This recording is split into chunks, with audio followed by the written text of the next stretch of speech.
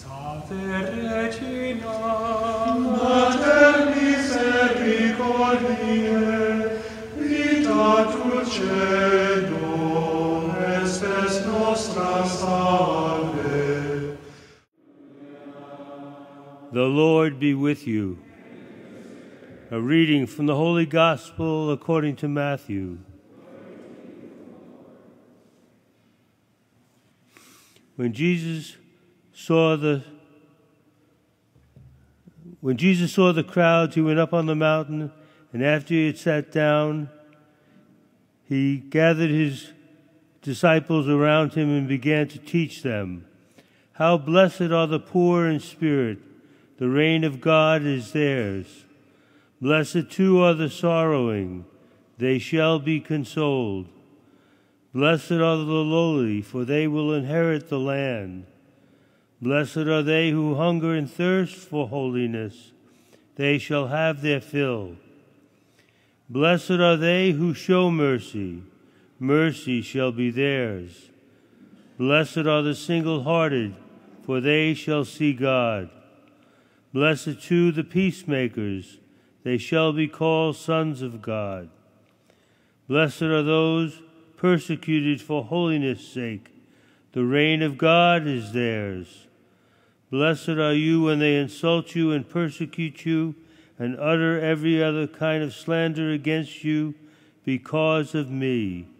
Be glad and rejoice, for your reward in heaven shall be great. The Gospel of the Lord.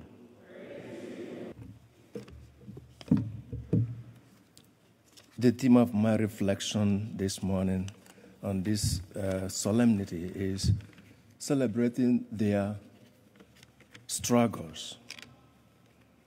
We are celebrating people today, human beings, people like you and me, people who have lived, worked, and passed on from this mortal earth. What we are, they were. What we are going through now, they survived from a while ago. Some maybe this year, some last year, some maybe a long time. But these people, human beings, who we are human beings, are now being celebrated.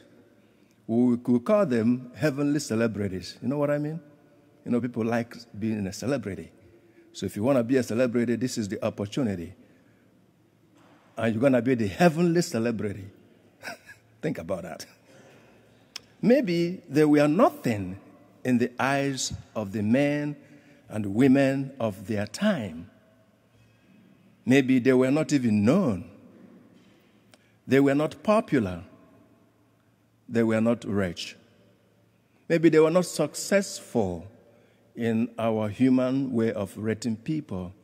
Maybe you could have even called them failures or disappointments. But now, they are rejoicing. Imagine that. And they're celebrating in heaven. God is celebrating them. And they are being celebrated too. They oftentimes pass on as unsung heroes, you know. No one knows their name. We don't call them for any prayers, except we say, all saints of God, pray for us. They are not identified. So they are unsung heroes of our faith. But on this solemnity of all saints, we celebrate these people like this. We do not celebrate just the canonized saints, those we know, but those we do not know. But all those who now enjoy the happiness of heaven. And we hope that in this group, our beloved ones, our loved ones, are among them. Our relations and friends could be among them. And with the eyes of faith, we see them shine in God's firmament like glorious stars. This multitude of saints in heaven, therefore, includes all the baptized of every epoch, and from everywhere, and from every age, including children, young people, women, men. The first reading from the book of Revelation chapter 7 was John's vision of heaven. You know, God gave John the opportunity of having a vision of heaven. Remember, no eye has seen, no mind could conceive, but John has the singular opportunity that God opened heaven for him. And in this vision, God showed him all of those who have arrived home in heaven. In this first reading from the author of the book described them as a great multitude, which no man could number, from every nation, from all tribes and peoples and tongues. Today's feast is also about us. It tells us who we are as individuals and as a people, as a church. In the second reading, St. John said, "We are already children of God, but what we are to be in the future has not yet been revealed. All we know is that when it is revealed, we shall be like him, because we shall see him as he really is." As children of God, we have a glorious future because God, in his goodness and generosity, wants us to share his love and life. As a church, as a people, we could observe and cherish the tripartite relationship between the living, that is us, and the souls in purgatory. This group, we shall remember them tomorrow, they are still on the way. They have passed on from this life, but yet not in heaven. And then the triumphant saints who we celebrate today. This the church calls the communion of saints, and we profess this through the Apostolic Creed. I believe in the Holy Spirit, the Holy Catholic Church, the communion of saints, the forgiveness of sins, the resurrection of the body, and life everlasting. Our belief in the communion of saints means that we are all united like a family around Jesus Christ, our Savior. The saints, therefore, as a member of one family in the church, encourage us in our own struggles, and that is the point of my reflection today, because they have also endured struggles themselves, like we are doing today.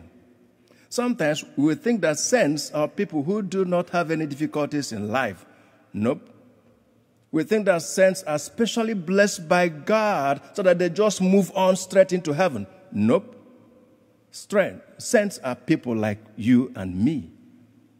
And so today they have survived the struggles which we may now be going through, maybe different. They grew from strength to strength in their struggles. They do not shy away from their struggles. They embraced their struggles. They faced it head on, and they matured in the Lord. And through these their struggles, they were purified. They learned how to forgive and to love, and now they enjoy the happiness and blessedness which comes from following Jesus Christ, as we heard in the Beatitudes in the Gospel reading. We see in this journey of growth and in the great people of the Bible and in the life of the saints who were canonized. What do I mean here? Because we do not know other saints not named, so we have to use the example of the saints that were canonized to show us part of their struggles. For instance, Moses, the great leader that led the Israelites out of Egypt. Remember him? Do you know he had a speech impediment? Remember when God called him, he said, I do not know, I cannot speak well. He doesn't know how to, he couldn't speak well. And that's why God gave him Aaron to be his mouthpiece. Think about that. So what impediment do you think you have that you think that God did not love you? Moses had one. Remember, Moses also killed someone, even though he was trying to defend an Israelite. But that is murder. He killed someone. What of St. Peter, the great St. Peter who has the keys to heaven? Remember, he denied Jesus Christ not once, Not twice, but 3 times. And he was warned before. You know what I mean? Jesus warned him. What of St. Thomas? He said, I doubt him. I do not believe he rose from the dead. It's not possible. Unless he gave conditions for faith. What of St. Paul, the great evangelizer? St. Paul at one point prayed, God, I have a weak point. I want this thorn removed from my flesh. And what did God tell him? My grace is enough for you. I remember how he suffered. He was given 39 lashes on one occasion. Imagine a man being flogged 39 times, lashes on one occasion. What of St. Augustine? You know him very well. He was well into the Word. He was way into the Word. But when he came back, he was strong and stood firm for Jesus. What of St. John Paul II, the Pope we all knew? What of him? Remember, he was shot. Someone wanted to kill him. He survived and went to the prison and prayed for him, forgave him. And remember, this John Paul II, saint, also suffered from Parkinson's disease. I met him in the year 2000, so at least I'm happy I met someone who is now in heaven. So my people, what's the point here? They had their struggles, but they overcame. They overcame their struggles, or they managed their struggles and moved on to do the right thing. And that is the point. These are the ones, when the elder answered John, he said, these are the ones who have survived the time of great distress. They have washed their robes and made them white in the blood of the Lamb.